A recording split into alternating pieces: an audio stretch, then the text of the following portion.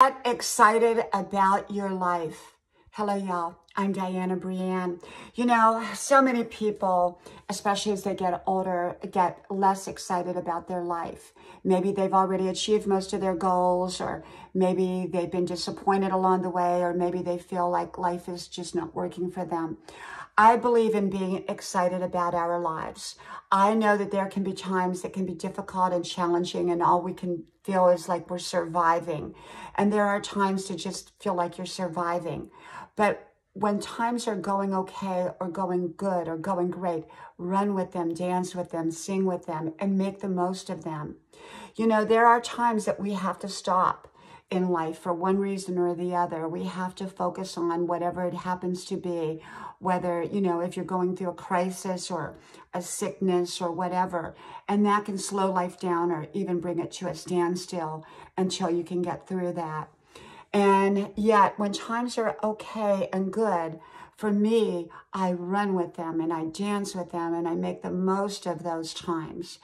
And so I believe in, you know, everyone's personality is different. Mine is a very energetic, ambitious personality.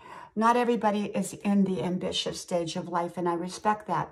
There can be people that were ambitious their whole life and are no longer ambitious. Their ambitiousness may be just to be well enough to get up that morning out of bed and maybe go out for a bite to eat later in the day. So it depends upon the time of our lives. And yet, age really has not a lot to do with that, because, you know, we can still be ambitious even when we're old. We can still have plans for the future that are always subject to change, you know, because we can't predict everything in the future. So our plans are always subject to change. Although without plans, we're probably not going to go anywhere or get anywhere. We're going to get a lot further with plans than we are without plans, and with, you know, with implementing the right plans at the right time. And yet, I believe in always looking forward, always dreaming, always being excited about life. And if there are times that you're going through difficult times, then it may be time to take some time out and just rest and recharge and do what you have to do to get through that difficult time. But once you've gotten through that difficult time, hopefully you're going to get back out on the road, creating your very, very best life.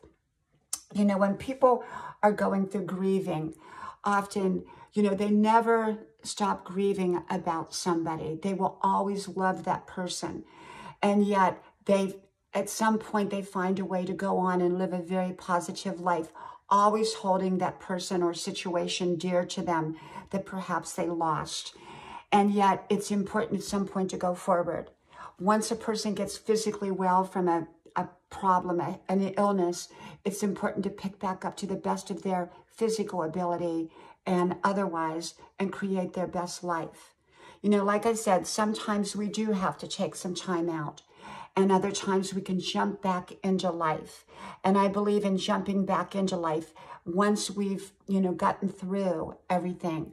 Sometimes people are able to continue to roll along, problems and all, and they're able to continue to create their best life anyhow.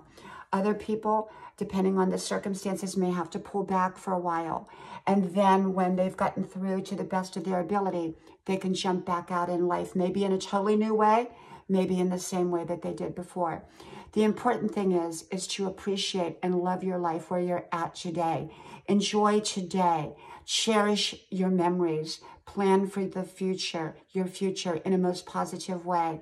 And yet, savor the moment. Enjoy today and make the very most of today, and create new, wonderful, lasting memories, no matter how small they may be, by enjoying your day. From my house to yours, I hope to talk to you soon again. Bye-bye.